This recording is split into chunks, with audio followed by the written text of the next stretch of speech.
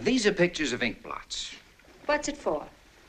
It's another way of examining personality. I'm going to hand them to you one by one. And all you have to do is tell me what you see there. Now, what does it look like to you? Might be a mask. You see? The black slanting holes for eyes, heavy eyebrows, and pursed lips give it a fixed expression.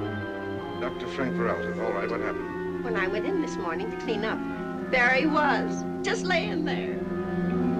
This looks like the face of a white lamb with a black nose. It's got a mark on its forehead. It looks like a moth spreading its wings over a butterfly.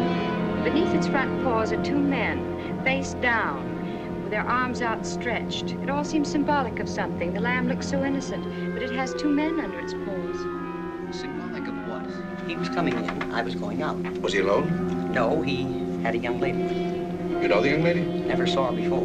Very pretty, very nice looking. Really? I know very little about her, but I couldn't believe that Dr. Grata was in love with her. But she treated him so wickedly. She kept him in such a state. In this particular case, there doesn't seem to be much room for doubt about one thing. What? One of our young ladies is insane. Very clever, very intelligent, This is a but dancer, a insane. woman dancing with a puppet.